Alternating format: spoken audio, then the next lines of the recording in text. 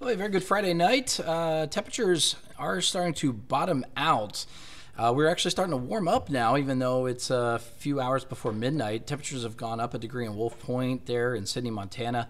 And we'll see temperatures continue to warm up beginning from west to east overnight. And you can also see with the wind, winds are out of the south now from about 5 to 10 miles per hour. So that's also a good indication there out towards our western counties that we are looking at a warming wind and a warm front, in fact, beginning to develop.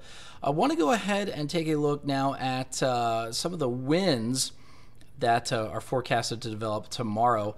I'm going to go ahead and show you some of our models here. Now, this is temperatures for Sunday evening. Don't worry about that. But what I'm going to go ahead and do is change the parameter here to show you the wind gusts that some of the models are actually kind of spitting out at us. And they're actually pretty impressive, to say the least. Okay, so here are the winds. This is this evening. And note, I know there's no legend here, but the darker purples are where wind gusts could exceed over 50 miles per hour. So I'll run this in motion here. Into tomorrow morning, the winds do start picking up a little bit, but it's really not until tomorrow evening when that cold front starts to come in that you could see winds dramatically increase here.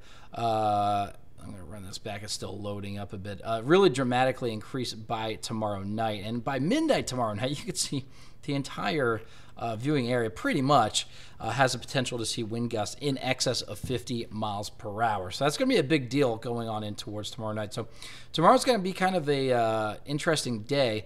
I told you those temperatures are beginning to warm up. Well, temperatures are going to continue to warm up through the day tomorrow. So this is what we're going to be looking at for high temperatures, especially back off towards the west, where we can see temperatures getting up into the low 50s possibly with all the warming that's already begun. So a warm, windy day tomorrow, especially tomorrow evening. Here's your 7-day forecast.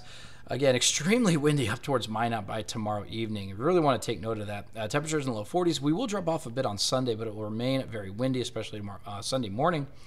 We'll see the winds finally calm down, but colder air will begin to move in by about Tuesday of next week. You can see that in Bismarck as well. Temperatures getting up to mid-40s tomorrow. Very windy by the evening. Sunshine with windy conditions through the rest of the weekend into early next week.